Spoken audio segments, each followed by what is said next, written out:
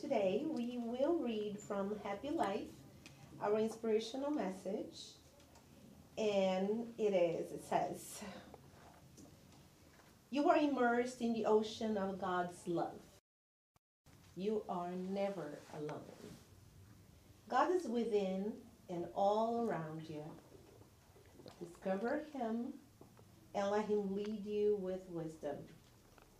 You are His heir, owner of the universe. Let His love permeate you completely, guiding your will and your steps, enabling you to grow with little or no suffering. In God, you find everything attained completeness.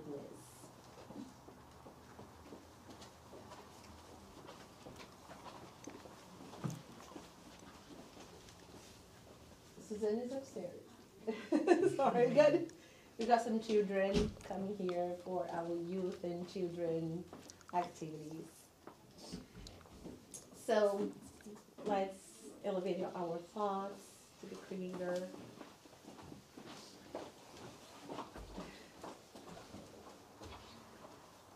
Reminding ourselves, as the message said, that we are not alone. We are never alone, really.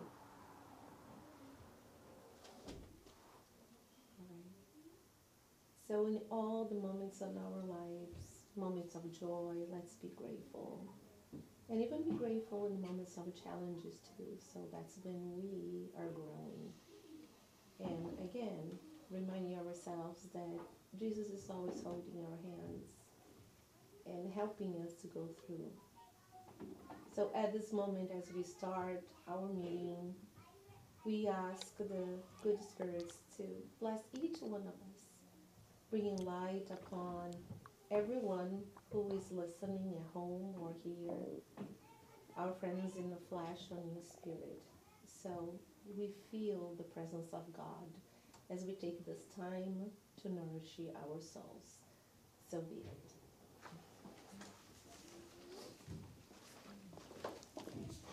Thank you, Bernadette.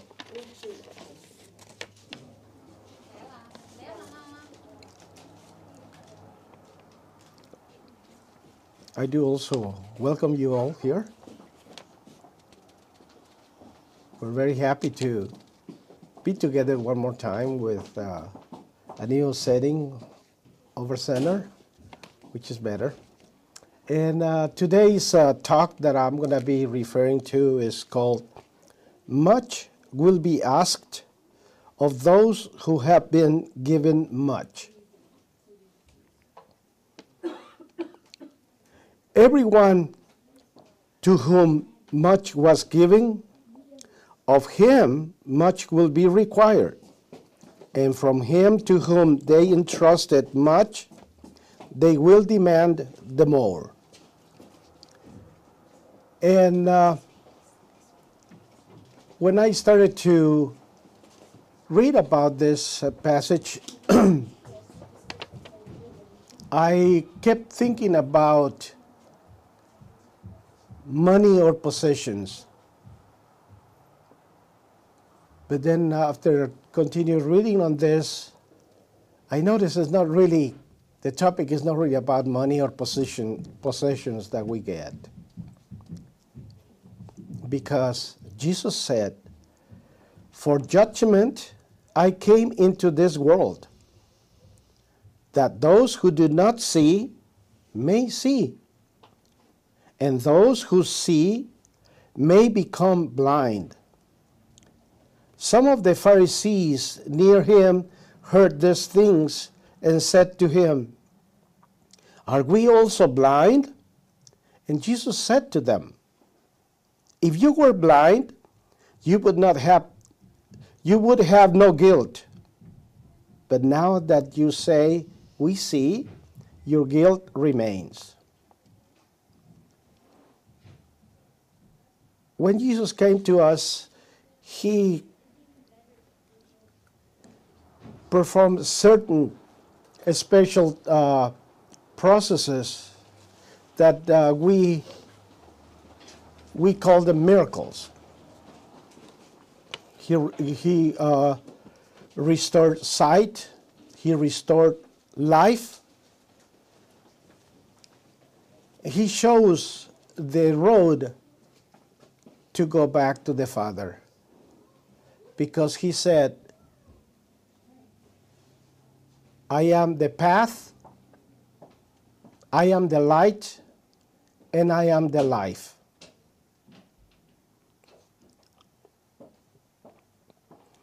Anyone who knows the precepts of Christ is surely guilty of not practicing them.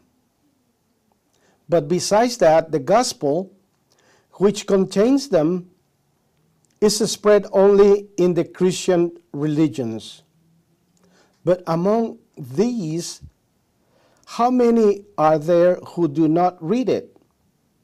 And among those who read it, how many of them who do not understand it? As a result, the very words of Jesus are lost to the greatest number of people. And this is really how emphatic Jesus was telling us that we do need to read his gospel. That is the path, that is the light, and that's what give us life. But unfortunately, there's some most of the people, even though that the scriptures, they're very easy to obtain, very easy to read. I mean, we can read it in our tablets, in our phones, it's on our hands. Back then, it was very difficult for us to even have a Bible with us. But now it's so easy to reach and read them.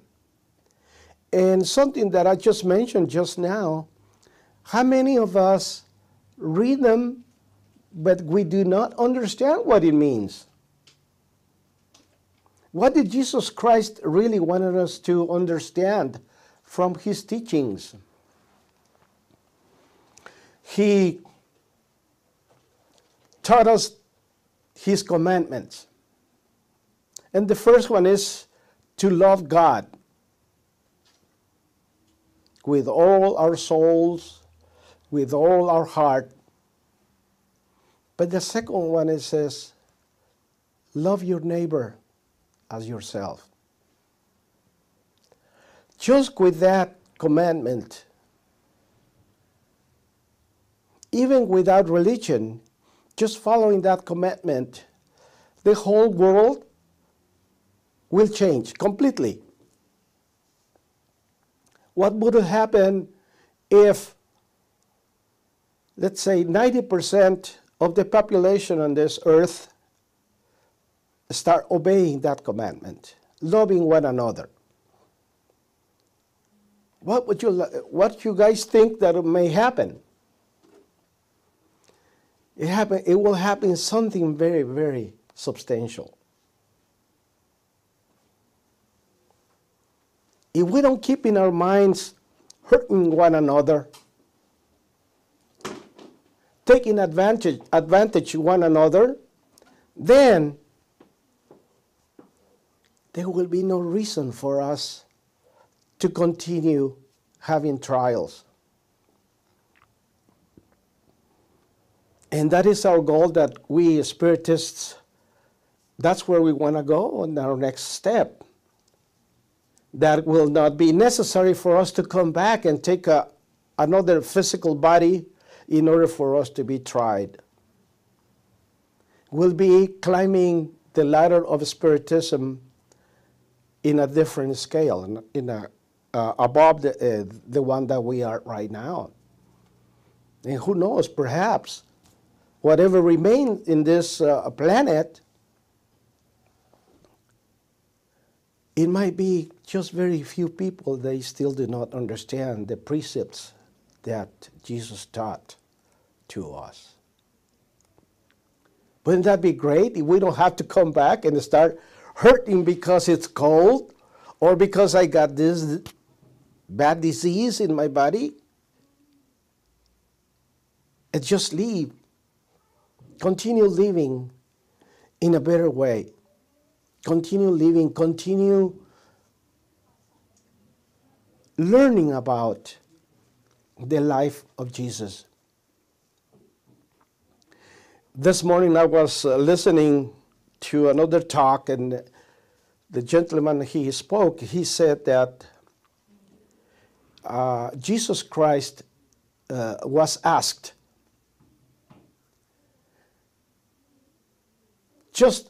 they were asking him, just show us the Father, and that's all for us. And he told them, you have been with me. He's talking about to his disciples. He says, you've been with me all this time. If you still don't know me, then you don't know the Father. That is the reason why he's saying earlier that those that they can see, they're still blind. And that happens. Out there, there is still a lot of people that even though they have all their senses complete, they still don't get it.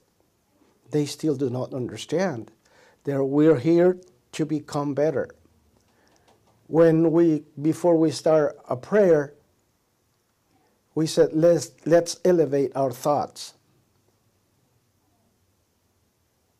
As Bernadette told us this morning. And we do elevate our thoughts. But how often do we do that? How often do we have to do that? And the answer is all the time.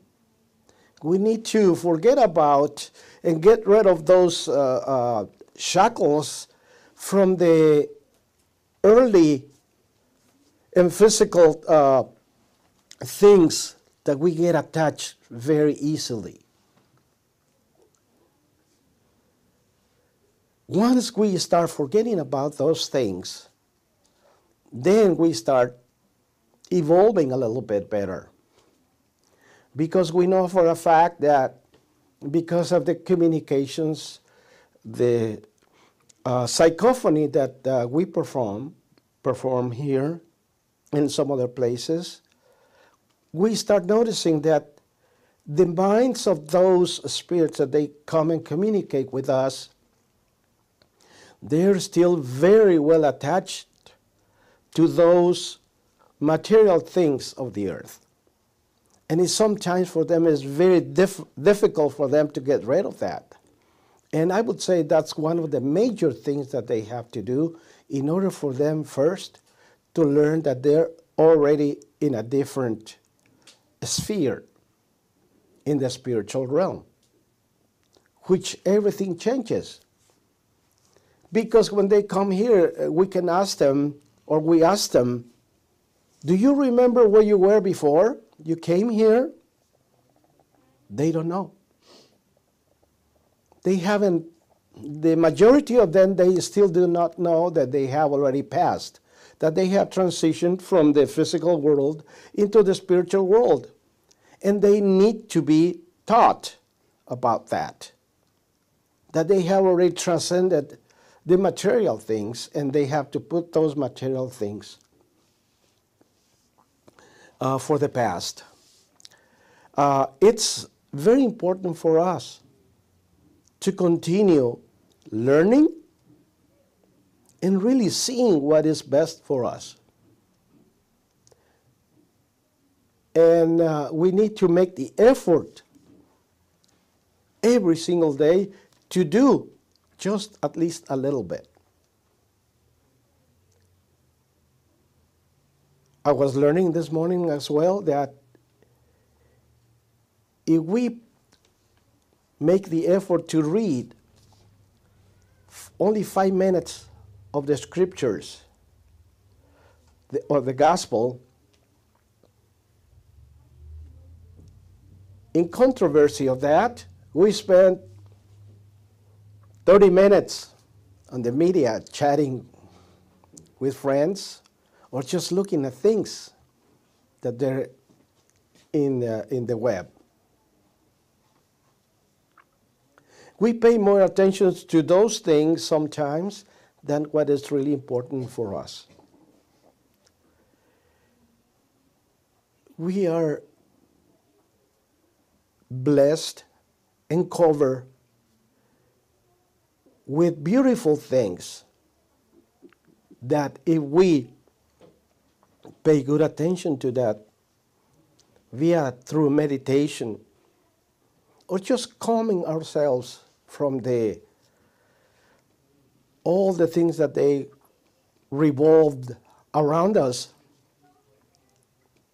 then we can start sensing that energy, recovering ourselves from whatever trial we're passing through.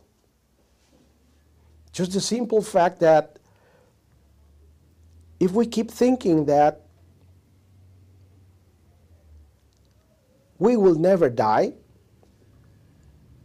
only our flesh will remain in the earth, but our spirit, that is really the main essence of our existence, will continue on,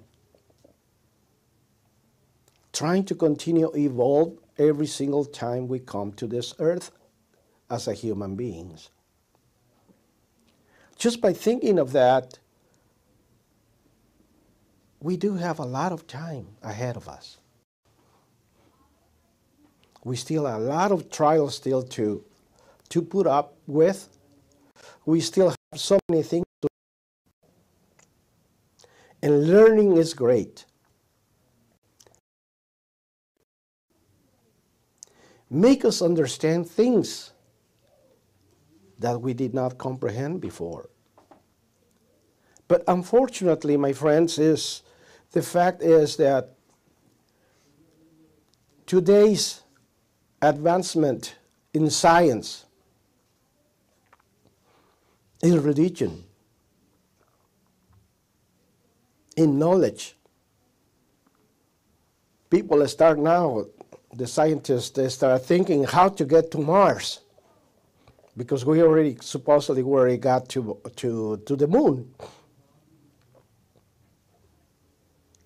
We want to expand things, do things. But even though with all that progress that we can acquire now, unfortunately, man has not, or still doesn't want to get closer to the Lord, to God. If we know that, if we claim that we have studied on this university, we have this this higher knowledge in a subject, then we need to think really that we need to learn the scriptures better, in a better way. But again, unfortunately, we have the tendency, when we read the scriptures, we have the tendency to take the scriptures literally.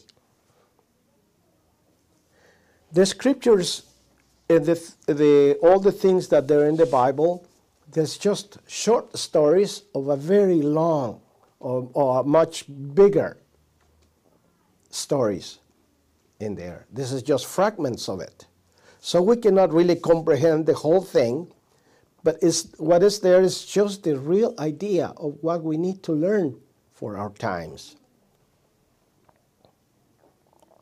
And that's good news, because if we share that knowledge with others, at the beginning they may not will not understand. They may not admit, because of their prejudices, because of their religions, the difference in believing on this or in that. At the end, when we go back to the spiritual world, everything is going to be the same.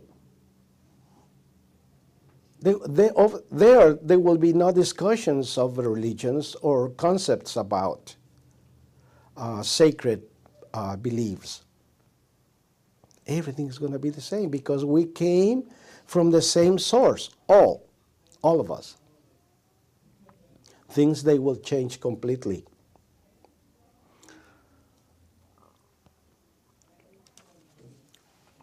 Then I want to read something else that says, those who do not avail themselves of them for the purposes of their own improvement, who admires them as an interesting and curious things without being touched in the heart, and who are not less vain, no less proud, no less selfish, no less attached to material goods, and no better for their neighbor,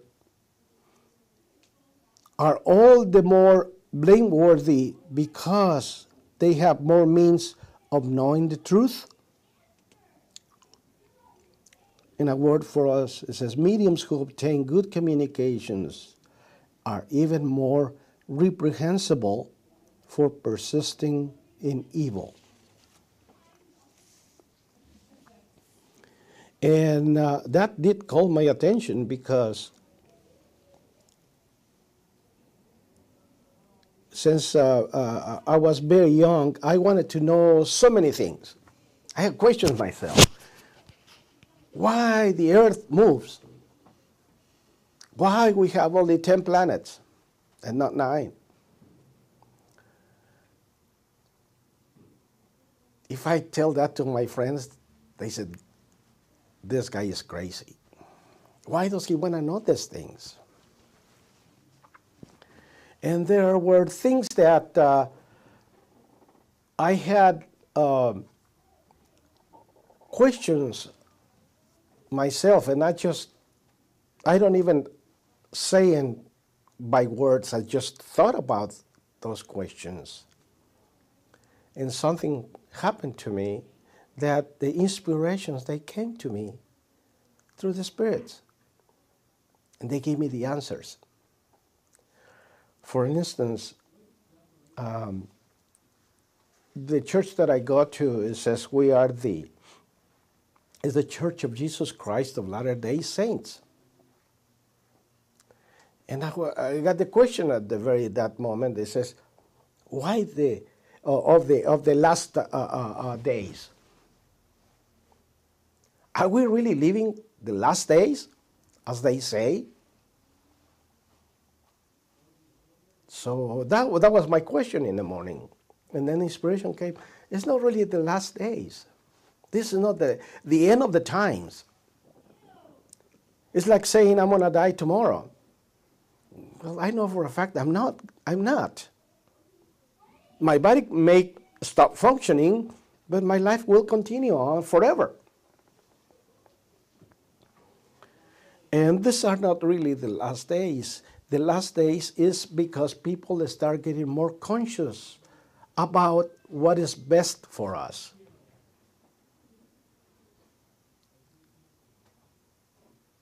It's just changing our minds into the good, to performing the good for everybody.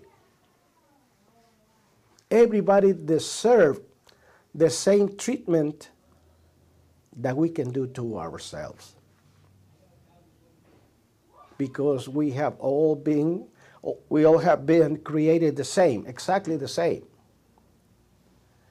People, they may think, oh, because I have all this knowledge in astrophysics, I'm better than this other guy that he is only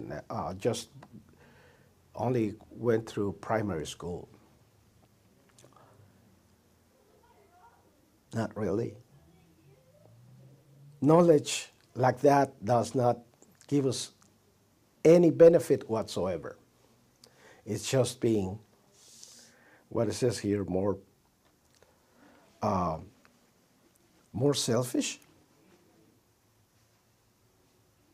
And we know, I think we all know somebody in our community that feel selfish about. But let's just say, let's just feel selfish about helping one another.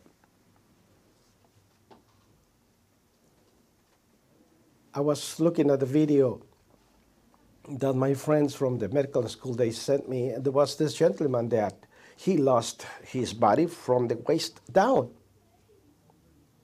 And he was performing so many things with two little stools.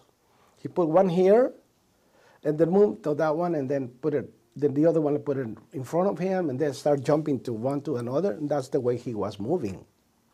He got to a truck, driving the truck, he went and picked up probably about 300 pieces of wood in there, and he was up there helping and put him in there. How is it that we are complete, supposedly complete, with all our senses, and we cannot do that much? I also have a brother from church that he's blind. And he was listening to, because we have a 1 hour of teaching, and I just kept looking at him like this, looking at what was in his mind. Of course, he had his eyes closed because he couldn't see, and I was thinking myself, is he sleeping, or he's awake, or what is he doing? Then one of the sisters, they come here late, and everybody start looking at that sister.